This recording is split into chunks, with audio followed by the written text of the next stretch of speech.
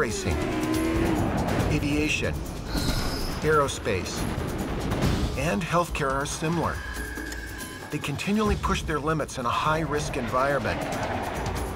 A safety net of invisible threads protects them.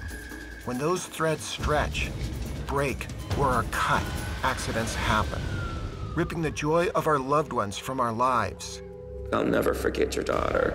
She's in my heart, in my dreams. I'm really sorry, and I hope you can someday forgive me. We don't have bad people. We have bad systems. The good news is we can fix them. Racing and aviation differ from healthcare because they saw great danger coming and learned hard lessons written in blood. It was their tsunami. The deaths of Formula One and NASCAR champions shocked their industries. These tragedies drove them to innovate new safety practices and designs. The result, a dramatic drop in fatalities and harm. As airline flights increased, the industry predicted one crash a week. Clearly unsustainable.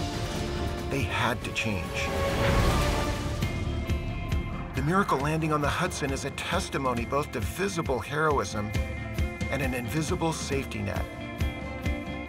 We have plenty of evidence to tell us that our hospitals and healthcare delivery is not safe enough. And what we're really looking for is leadership to make that happen. I'm Dr. Charles Denham, chairman of TMIT, a global healthcare research organization. This documentary is about you, your family, your hospital. A danger wave is upon us.